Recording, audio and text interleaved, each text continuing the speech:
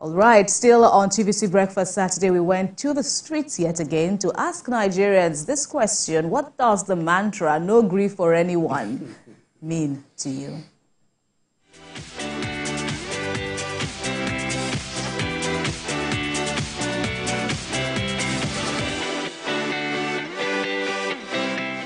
For me, it's relative. When I mean relative, it could connote different things. So, no grief for bad governance, no grief for mediocrity, no grief for corruption or embezzlement, anything that has to do with being in conformity with the social ills or vice. Don't agree to it. It may mean a lot to so many other people, but for me, what it means is just fun. I mean, Nigeria has come to the stage that you need to be happy, otherwise you die. If you take everything serious, you will die off. You want to focus on, go straight for it. No grief for anybody to kill your dream. Simple. Somebody might try to intimidate you because the Lord has agreed for him in this year. And he might feel like, okay, God has agreed for me, God is hearing my prayer, and God is answering my prayer. So for that, he wanted to use it to intimidate others. And if others now agreed to that intimidation, it means setback is coming. So don't grieve for anybody. You shouldn't give up. You shouldn't accept everything they bring to you. The slang "no grief for anybody" literally means be resilient, don't think about other people's opinion, right? Just focus on what you want and get it at any cost. Me, it actually means that, like, don't give up, you know. Maybe you are trying to get something and maybe you are trying to, like, you know, attain a higher level in something. Somehow you meet obstacles, but see, you still have to fight. If you see someone that is anything or someone that is beyond your own power, beyond your capacity, and the slang is telling you that don't grieve for anybody, you are the one that will suffer at last. So you have to look at the situation. Is it what I can take control?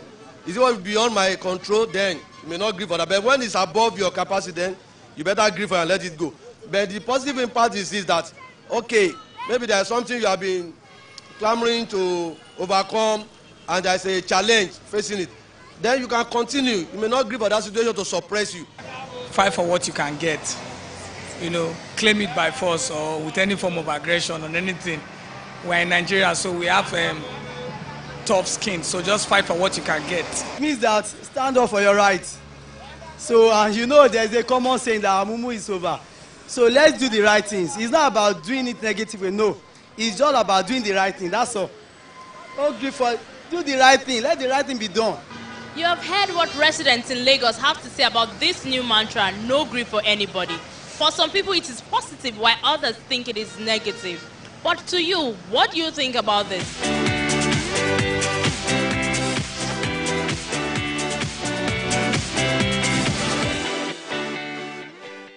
Right. Initially, it was no grief for anyone, meaning be determined this new year. Then the army also latched on, Governor Sanwo-Olu also latched on that mantra. But the police is now saying it could mean something you can't be committing crime, and you're saying no grief for anybody. They're even saying that they have information that people are going to use that slang to perpetrate chaos. Which they will, of course, not stand for. But for me, I would say, I no go grief for anybody. So for you, you are running with that. You are running with no grief for anyone mantra. Take away from not fulfilling your destiny. Distraction, no grief for disappointment. Okay. And also ensure that you fulfill your destiny. All right. That's said. But just let's just toe the line of law and order this year you do not grieve for anyone, so to speak. It's time for entertainment now. Theophilus and Adebanke are right here to take us through the fascinating world of entertainment. Stay with us.